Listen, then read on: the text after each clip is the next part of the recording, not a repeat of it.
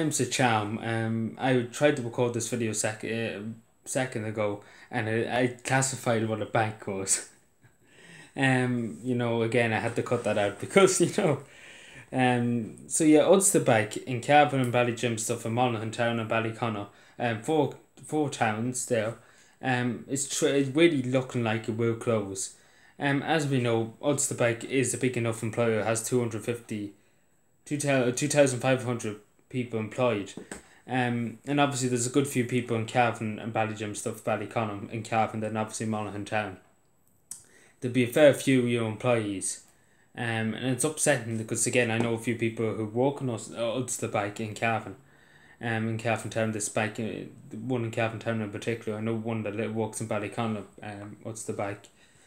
And obviously they don't know. Suppose that they were told that they might not have a job. Suppose that it will hit the local, because again it will up the people on the live register, social welfare job seekers allowance. It will put the numbers up because there is a good few people. I don't have the exact figures. I tried to look for that for Cavan, Ballyjim stuff in Monaghan town and Ballyconnor. So obviously them closure 4 banks, and obviously there's more banks being closed around the country. But yeah, it looks like it will happen, unfortunately. So yeah, I'll just say to people, because I don't think there's any Ulster bikes in any other town. Maybe in Virginia there could be an Ulster bike. So yeah, basically all the Ulster bikes really in Cavan would be probably closed soon. Again, I don't have the numbers of the but again, there's going to be a lot of people on the job seekers allowance, the live register.